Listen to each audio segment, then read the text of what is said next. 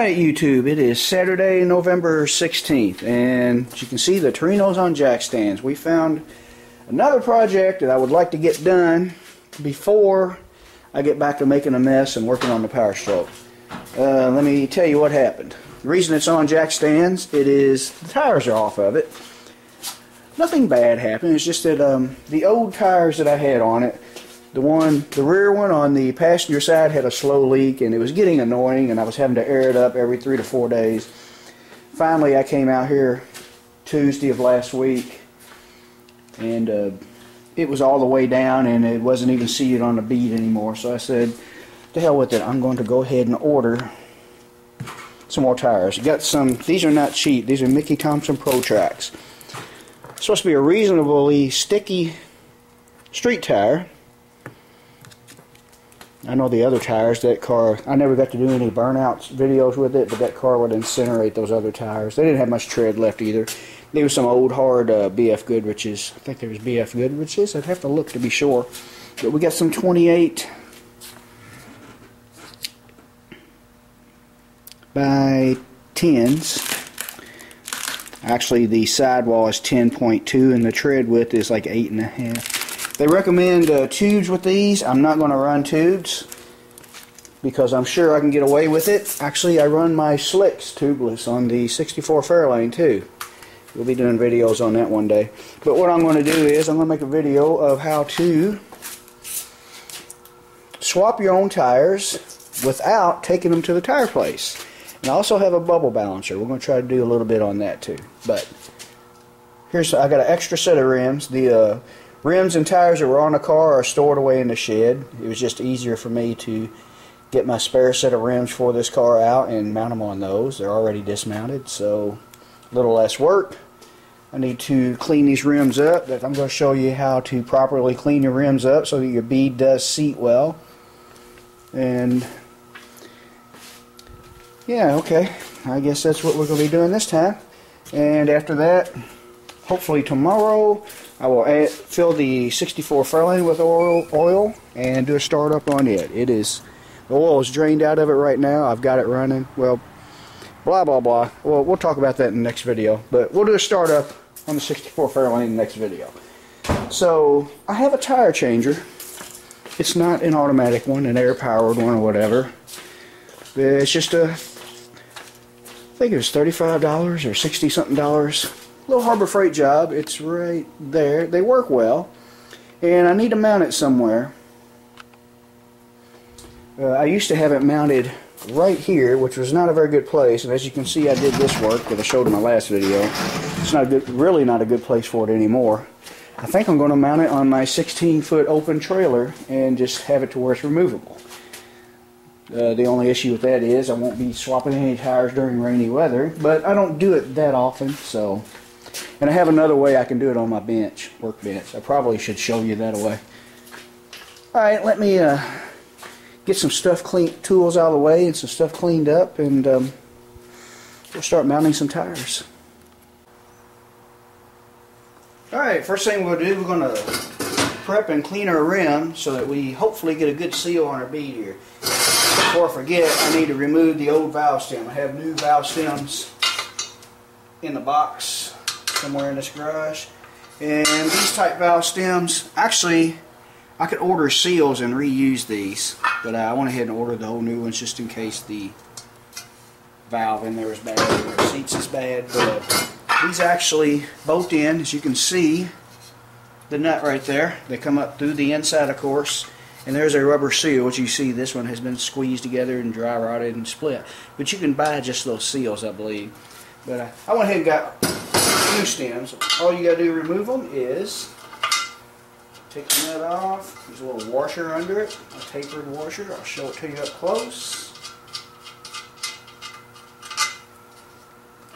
You might have to tap it with a rubber mallet or something. It's in there pretty tight.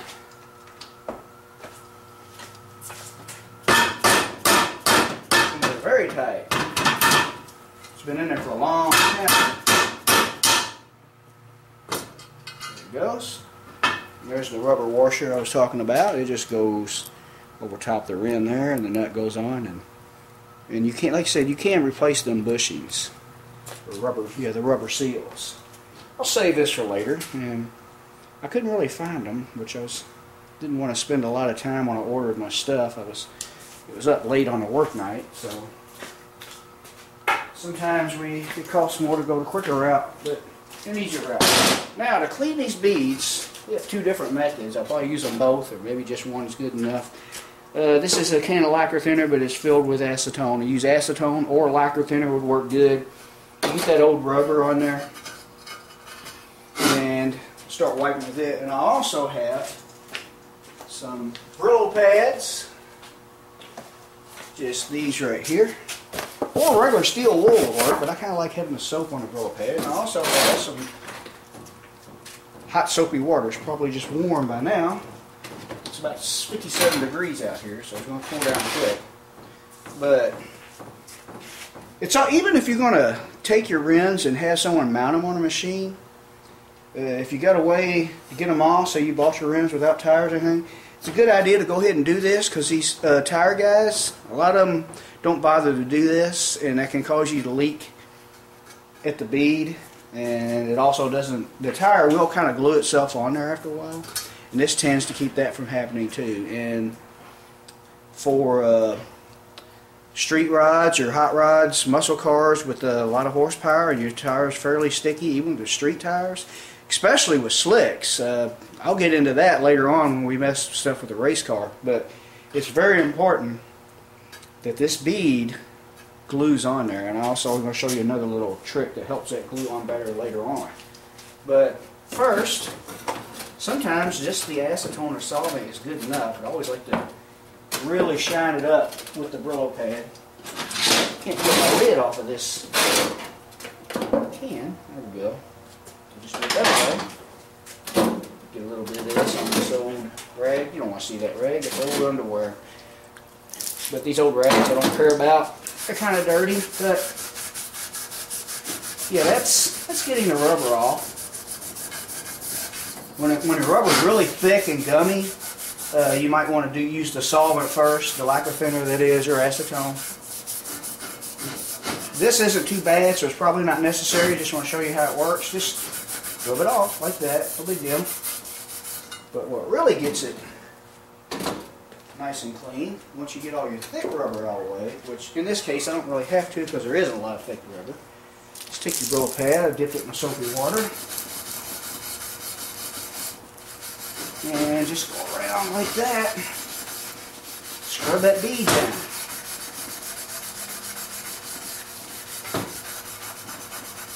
Sometimes it takes a little time and effort and elbow grease, but I think the result is very well worth it because you get a good tight seal on your tires. See that? See how much better that looks? And you can feel the roughness of that. That's your tires most likely. And of course, when you're done, you want to get this soap off. Use some solvent that will dry, like acetone or lacquer thinner again, and get your soap residue off. Now, another trick to help seal that bead is dishwashing liquid. Not only does it help your tire slide on easier, but I've learned from experience. Actually, a friend of mine that I used to drag race with showed me this trick. Dawn dishwashing liquid, when you put it, if you put a lot on a bead, you don't want to put a lot of it. After a period of time, it kind of it softens up the rubber for a little bit, and then after it dries, it sets up like glue. He had a set of tires. I didn't think we was ever going to get off the rims. Actually, we had to cut them into pieces and just beat the remaining tire off of it. It was just unbelievable how it would glue. I also heard that hairspray can make radiator hoses and tires glue to whatever you want it to seal to. But if you use too much, sometimes it glues it on too well and you regret it when you remove it. But like I said, Dawn dishwashing liquid is supposed to be the stuff that really works the best. It will glue your tire bead to the rim, and it will be a good tight seal. And when you're running slicks, that's important because with a lot of horsepower you can spin the tire on the rim a little bit. Actually, I've seen brand new slicks. I've seen guys make the mistake of not putting screws in the rims. I'm not going to put screws in these rims. These are street tires. and I've seen them actually spin the tire and break the bead, and the car just drops on the rim. And I've also put white marks on the tire in the rim and made a few passes down the drag strip with slicks now, not these street tires. And I've seen it move after 3 or 4 passes about an inch or so. So just to let you know, if you're mounting slicks, or if you have a really sticky street tire, do something to either use a dishwashing liquid or screw your tires to your rims. A lot of people don't like the way the screws look, but I have screwed them from the inside only, and I have run my big slicks on my Fairlane without any screws. And if you use the dishwashing liquid, it seals very well.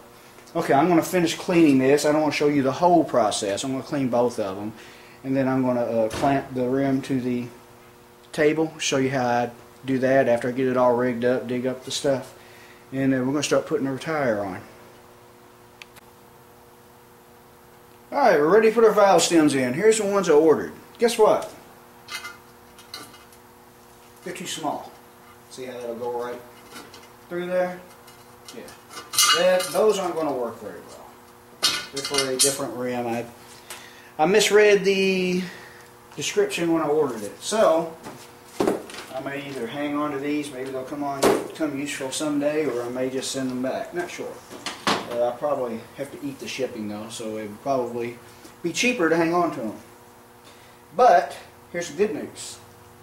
My old ones, I happened to find some new seals for it. Here's how the seals go on. You can see here. If I can get it off without dropping it, I'm trying to do it in front of the camera here. There you go. There's what it looks like without the seal. And see that shoulder right there? That goes towards the top of the valve stem, and you just slide it on. And luckily, this one was missing the little valve in there, but I had a new valve in my toolbox. I always try to keep a few of them handy. I even keep them in the glove box of my little Ranger. You never know when none of these things could just start leaking on you, and it'd be an easy fix if you had one. And it just screws in there like that. These little valve stem tools come, well, the thing's stuck in there right now. There we go. These little valve stem tools, you can get them anywhere, Walmart even. But yeah, you just screw that in. And there you go. For some reason it's wanting to stick inside there. Let me get my other tool. This one here's got a burr on it, and I think that's what's sticking inside. I've got 2 or 3 of these laying around. See if this one looks like it's made a little better. That one looks like some cheap Harbor Freight job. This one here looks like it's made a little better. And you just tighten it like that, and there you go. And then let me try to zoom in here. Sorry about the shaking, but I just want to give you a close-up of what I'm doing. And what I do, I just take this right here, just like that, come from the other side, and of course I clean that surface very well too. And guess what? I think my seals are wrong size for the rim. Okay, I'm going to have to dig up another seal. Okay, I'm back. Guess what? I found a seal to fit. Okay, here's the one. Hang on, let me unzoom the camera here. There we go. It's hard to make videos by yourself, but you gotta do what you gotta do. Here's the old one. That, even though this fit over the valve, that was too big for the hole in the rim. Evidently, they have different selections for different rims, and right there, luckily I have 2 of those in my toolbox. Didn't even know I had them. So we'll slide this over here again, just like I showed you before, and I'm gonna use a little bit of dishwashing liquid. Just put a little dab on my finger, not a lot, just to help it. It's a really tight fit in that hole. I just tested it before I turned the camera on. And so, in order to make sure it does seat up in there like I want it, oh yeah, that slides in there a lot easier. And that dishwashing liquid will help kind of glue that in there and seal it. put my washer on, just like that. Got it on, and let me find the nut. Just put it on. Try not to cross thread it, which it's wanting to do to me. And you want to be careful at how tight you get it. You want it tight enough to where it's not going to leak, but you don't want to over tighten it because you'll squeeze that seal. Back this camera up. It's a little too close maybe. Yeah, I'm just going to snug it a little bit. I'm not going to really crank on it. Like I said, the biggest trick is use some kind of lubrication. Vaseline might be fine too, but I like the dishwashing liquid because it helps seal that rubber. And there you go. New seal. And luckily I have another one which I'm going to dip in my little bucket of soapy water and clean it.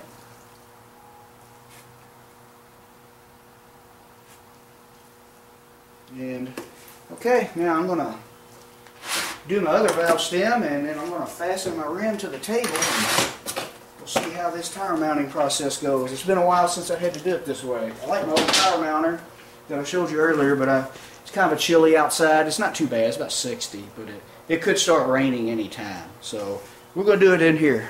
Hang on. Okay, it's about 4 hours later, and the reason it took me so long to get back to this point, I had to go to town.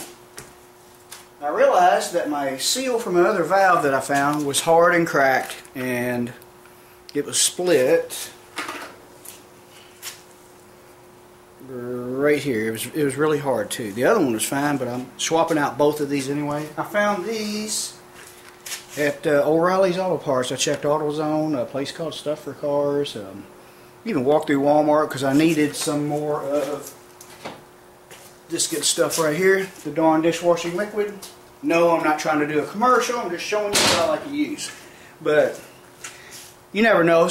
I mean, a lot of newer cars have aluminum wheels nowadays, so you might find something like this in Walmart, but you don't. Even AutoZone didn't have these, but O'Reilly's did. I forgot the price. I don't think they had the receipt out here either, so if you need to know, just go to O'Reilly's. But I'm going to go ahead and put this in. Basically the same thing I showed you on the others. Same design. It's pretty nice to know that a place like O'Reilly's, when there's a bunch of them around in most towns, it's nice to know that you can pick up something like this at the last minute. A lot of times, most of the time you have to order this stuff for these weld wheels and stuff like that. But you get two different size bushings. I think it's for a 435 hole and a 625 hole, which is 5/8 and 7/16. 625 being 5/8. 435 is almost 7/16. Actually, 437.5 thousandths is 7/16. Enough of the decimal point versus fraction lesson. But anyway, we'll go ahead and stick this in. Nice new soft seal, which will seal better. Stick these in. And I've already got the other tire mounted. I wanted to make sure everything went smoothly and I had all the stuff I needed before I did the actual video on it. And these tires, at least the last one did, went on fairly easy. So hopefully this video will go smooth.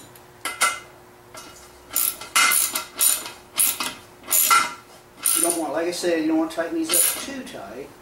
Kind of got to hold pressure with your finger against the backside until it gets tight enough to. It's a bug in my face, tight enough to seal. I shouldn't be beating on the wheel wheels like that. That's pretty snug, maybe a little snugger than I need to. Now, the trick to doing this, what works well for me is bolting, or clamping your wheel down the table somehow. I have holes drilled in this table from past wheel and tire breakdowns and projects. I actually have a big lever tool that I made to break tires down, and with long enough all thread to go through the center of the wheel, and I used to have a piece in the middle to clamp it down with. It was a big bar that would break loose the big slicks, and my slicks were 32 inches tall by 14 inches wide. If I can find a tool, I'll show it to you real quick. I may have to pause the camera to hunt that one down. It's somewhere around here. I may or may not remember to drag that out and show it to you. But anyway, back to what we was doing. Let's see, I had my bolts and nuts somewhere for the back side. Here we go, I just used a nut as a washer. Pretty much any junk you can dig up is good enough to clamp this down to the table.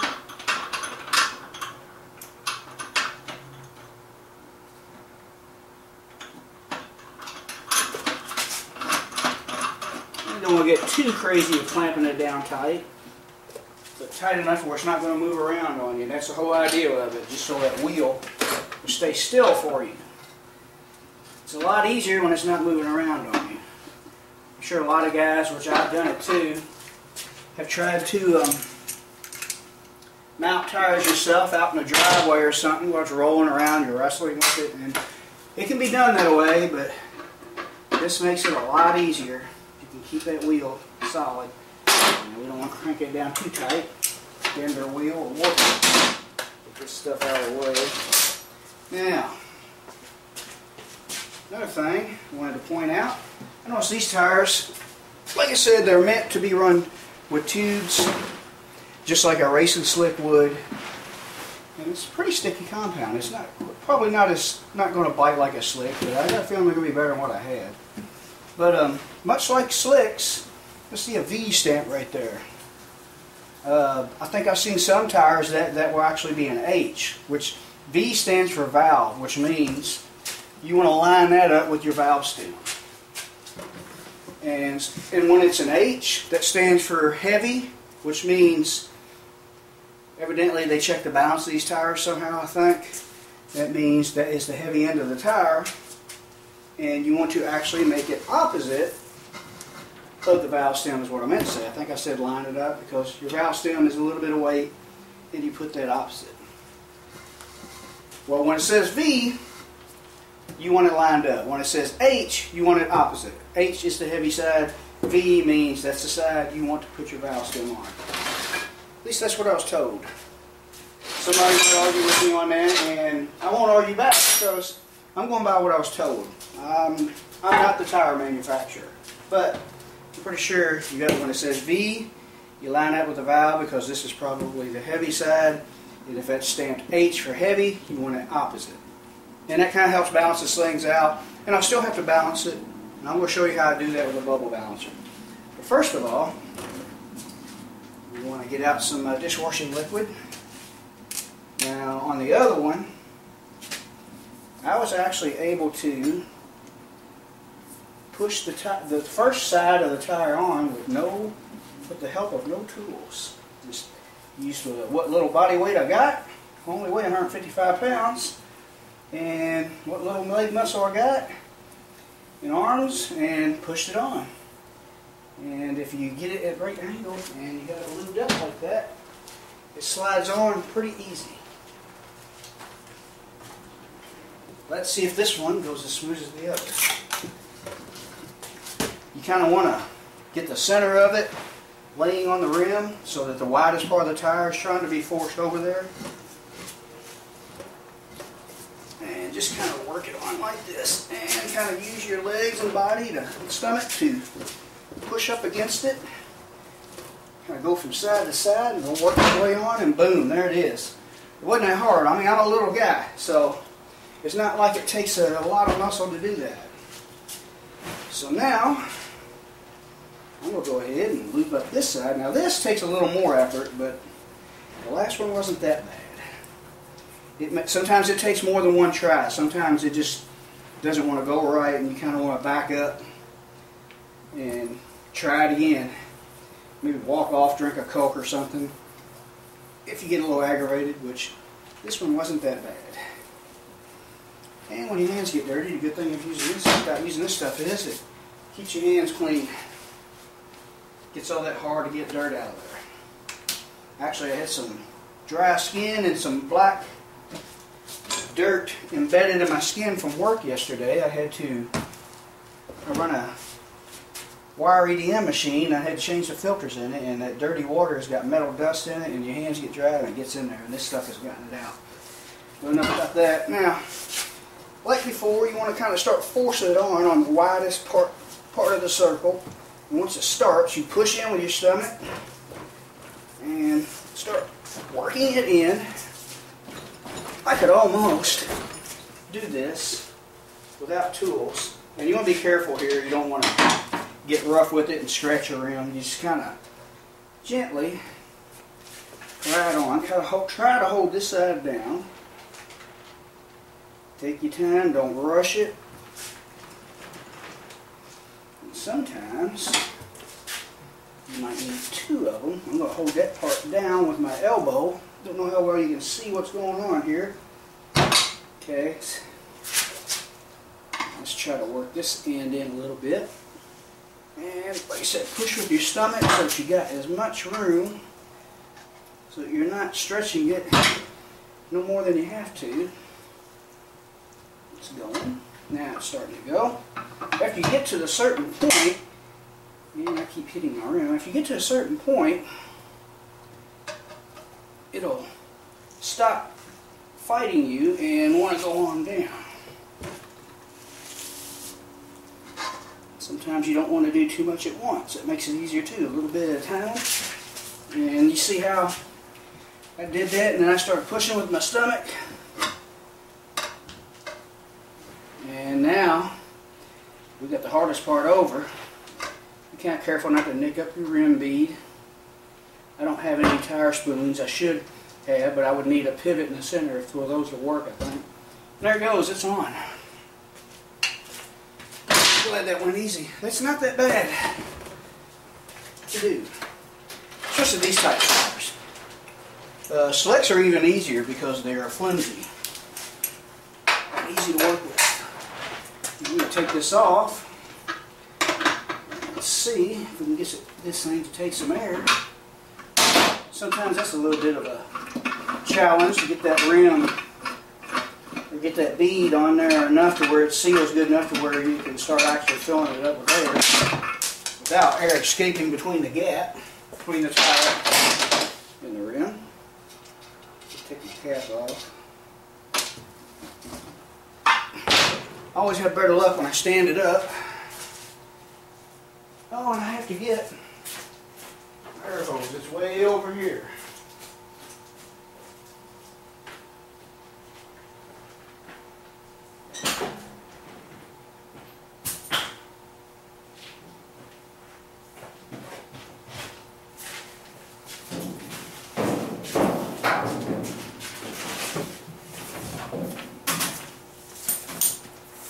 And I got a new air hose too.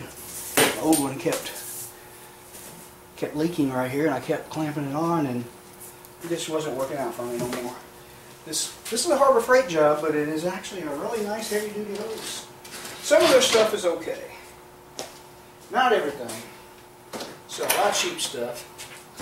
Found my air chuck, tire chuck rather. Now let's see if we can get this thing. There you go. A lot of times all you have to do is push down on it. I have had them really stubborn. I would take a tie-down strap, wrap it around it, and crank it down tight. And that helps for the really stubborn ones to get started. Now, we're going to put about 40 pounds there. They recommend 30 pounds on these, but to get it seated, I like to put about 40. Leave it overnight or however long it's going to be before I drive it. Just to get the beads seated up in there. And that dishwashing liquid, the dish soap on that bead will help kind of glue it to there, and it will soften that rubber up, and when it dries, it'll glue it on there. I know it sounds crazy, but it works. I'm sure there's some other guys watching this heard of that. I also heard of hairspray. I've never tried it. I've heard of people taking hairspray on radiator hoses. The guy was telling me that the guys who ran pulling tractors like to do that, but the trouble with that was it glued it on so well that when you need to remove the hose, they'd end up having to cut it, and then you get all that sticky residue stuck on your hose end.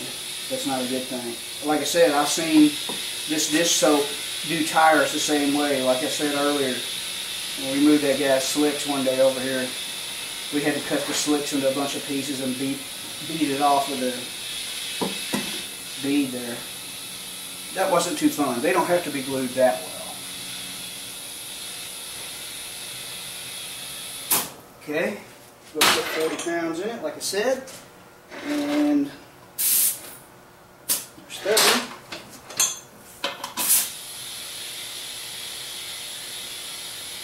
And I'm going to go ahead and pause the camera, and I'm going to put this wheel on the car, and I'm going to wait till morning before I take it off the jack stands, and we'll continue this video in the morning and we'll check the air and make sure it's still holding air. Okay, we're back Sunday, actually afternoon. I was getting ready to say Sunday morning, but it's actually afternoon. Been in the house all morning just doing some stuff, house cleaning, crap like that, because it was pouring rain this morning. Not too bad right now. It's warmed up a lot, but there's a lot of threat of tornadoes and whatnot.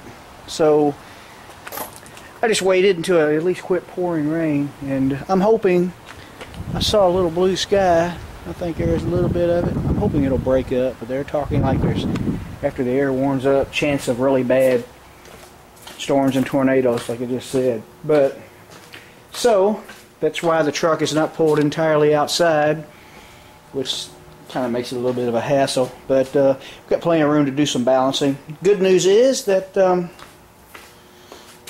both tires held air last night. I'm going to show you how to balance these on a bubble balancer. I'm really hoping that I have all the weights. I think I do. So let me get everything in here and set up, and we'll see how that works out. Alright, before we get to balancing, there's one thing I remembered that I mentioned last night I was going to show you if I can find it. And here's that tool that I made to break the bead down on my tires, and this will work on the slicks. And as you can see, it's pretty much self-explanatory. You see it sitting there. It's kind of custom fit for a 15-inch rim. I guess I would have to make another one if I had 16-inch rims, or even smaller. Actually, it would probably work with a smaller, but this thing is made to where it's a close fit to there, so that it gets right there where it needs to be, and press it. And the way it works, this tire would be sitting on a bench. If you remember how I had it clamped up last night, run your all thread all the way through here, down into the tire, and then bolt it to the table. Had a nut on the other side of the table when the all thread went through it. Then you just draw it down, and it works pretty well. It's kind of like a threaded press is what it does. And for those of you who don't want to take your huge wheels and tires to the tire store, because sometimes they tend to get a little skittish about that big truck tires and big slicks and stuff like that, you can do it yourself. Just want to show you that real quick before we go to balancing. Okay, here's a good look at my bubble balancer here. Let me take this camera off the tripod here, unfocus it, and basically all it is, this piece here is spring loaded, and as you can see, it's got a little bubble level right there, and with nothing on it, it always stays pretty much perfectly in the middle. This cone here is to center your wheel. Let me put it on and I'll show you how it works. If it might not be as accurate as the computerized balancing, but then again, maybe it is. You never know. I guess it depends on the experience with balancing. I don't have a lot of experience with this thing, but I've had good luck with it. I always set the wheel outside face down, because I like to put all my weights on the inside where you can't see them. And what I do is I always put the wheel on it, make sure it's centered up, and then I hold it in position.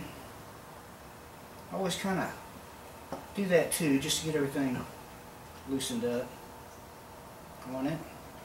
And I kind of eyeball that bubble up by holding it in that position. Then I'll let go of it. And actually, this tire isn't bad at all. It's pretty much there. And sometimes you might want to do that, see if it recovers and goes back. A lot of times it won't.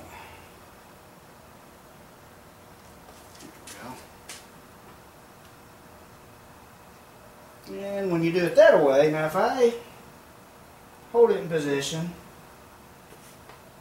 wants to kind of stay there, but it also, it moves a little bit. You just kind of want to play with it a little bit, push it all the way down that way, and then let it, see if it goes back to where it should. And it seems to need, no matter which way I lean it, it seems to lean in a way that it needs some weight right there. And I have two different kinds of weights. Flip this around so I can see if I'm showing you everything. I got some old leftover. I saved these off of old wheels and tires. You can reuse them. These are the old clamp-on type. I always like to put them on the inside. And here's the old stick-on type, which are good for these aluminum wheels. You can recycle these or reuse them. All you need is the double-sided and mounting tape. It's just as strong and sticky as the original stuff they came with. Pretty much the same stuff. And if I use these, I'll show you that. On this wheel, the other one's already balanced. So on this wheel, I think I'm going to use these just because I don't feel like going in the house and getting that tape. But what I'm going to do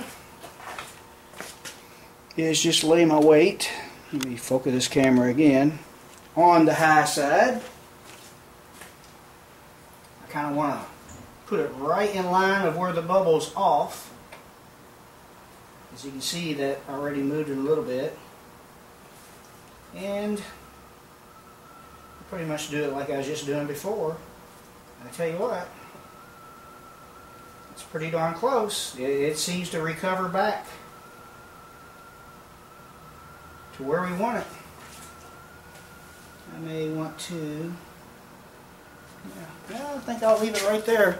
Let me get this camera off here and I can show you a close-up view of the bubble just to give you an idea of what we're doing here. Okay, as you can see, it's pretty much lined up, and like I said, after you put your weight on there like you just saw me do, you just kind of throw it off and see if it recovers. And like I said, a lot of people may argue that computerized balancing is better, and maybe it is, but for guys that like to do things themselves, this works, and this is the way they used to do it, and cars went down the road just fine before the computerized balancing ever came about. And this thing, I think this balancer, it's a Harbor Freight job. I would like to find an old school from an old shop, really good USA made one. Maybe it'd be better, maybe it wouldn't. This seems to work fine. But yeah, I've had good luck with it, and especially with big slicks. I've been told, I don't know if I mentioned this earlier in the video or not, so if I'm repeating myself, I apologize, but I have been told that slicks do not balance well on computerized balancers. It's just because they have a very thin sidewall, and you know how they wad up when the car leaves and stuff. These tires is not the case, but I'm just talking about slicks, and you're better off with a bubble balancer. And I have had the huge slicks like what's on my 64 Ford balanced with a computerized balancer. I've had some guys that seem to know what they're doing and did well, and I've had other guys put a ton of weight on them and the car would shake your teeth out at the end of the track. So it's probably mostly in the user. But anyway, I'm going to see if I can't reuse that old weight. Oh yeah, it stays right in there, and I'm happy with that. That's pretty good. I could probably be picky and get it even better. It's not off that much, but on the back of a car, I don't think I'm going to feel any vibration at all on it. Probably wouldn't on the front. I'd say that's good enough. And that is how you balance with a bubble balancer. It's pretty simple, really. And if you like to mount and balance want to be able to mount and balance your own tires on your old hot rods and stuff, and you don't like taking your aluminum wheels to some of these tire stores where these guys will scratch the heck out of your aluminum rims, well then this is how you can do it yourself. So I'm going to go ahead and put these wheels and tires on the Torino, and we'll call this a video, get it on the ground, see how it looks. Alright, there they are. Just want to back it out for a little bit, get a little look at how they look. They're pretty close to the same size of the radials I used to have on it. I like the looks of the bi-ply tire on the older car. It gives it that nostalgic look, even though I still got radials on the front. Might see if we can find something that's good for, you know, fairly high speeds in a bi-ply. I'm sure you can find them somewhere in front of this. This car used to have the old steel GT wheels on it. I like the welds on it, but I would like to have the old GT wheels back on it, maybe to just for change the scenery on the car, you know, a little different. But just a little walk around. Tires are overinflated right now. They're supposed to hold 30 maximum, but whenever I see the new tire on the rim, I pump it up about 10 over and let it stay tight for a little while. Before I drive it, we'll let them back down to 30. But there's how they look. They fit in there pretty nice, pretty much perfect size tire for this car. So, that's all this video. Thanks for watching. Hope you got some helpful tips or at least enjoyed it. The next thing we're going to be doing a video on, I think I'm going to do the fire up of the Fairlane. I thought it was going to be today, but it probably won't be. Bad weather is moving in, so I'm pretty much done for the day. Thanks for watching.